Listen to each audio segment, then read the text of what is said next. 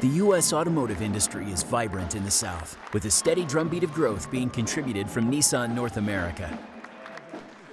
Just over a month since announcing a new supplier park at its Smyrna, Tennessee manufacturing facility, that plant today begins production on the all-new 8th generation Maxima sedan. The human story of Nissan is that it took Tennessee, which had virtually no auto jobs and low family incomes, and gave us a state that has about 1/3 of our jobs are now, or of our manufacturing jobs are auto jobs, and family incomes are way up. The Nissan Smyrna plant began operations in 1983. 3 decades later, in 2014, this plant assembled more than 648,000 vehicles in a year, making it the highest producing automotive assembly plant in North America. The Maxima is one of 6 models now produced within the Smyrna facility.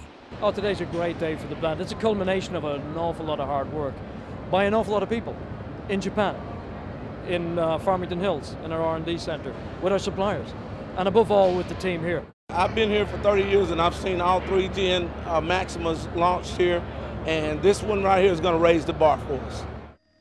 Nissan Smyrna Vehicle Assembly Plant is the top producing automotive plant in North America, employing more than 8,400 people.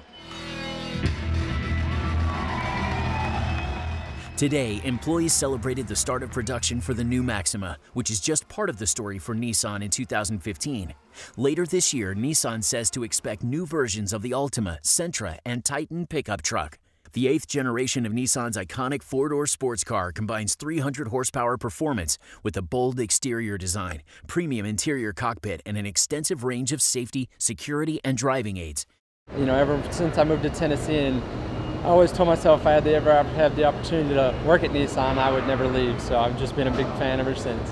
Ever since I started driving, I've always had Nissan 240s, and I've always been a big fan. And just decided one day that I was finally going to do it, and I ended up got the tattoo. So just a big fan, shows my passion to be here. The new Maxima, assembled in Middle Tennessee, will be at U.S. Nissan dealerships this summer.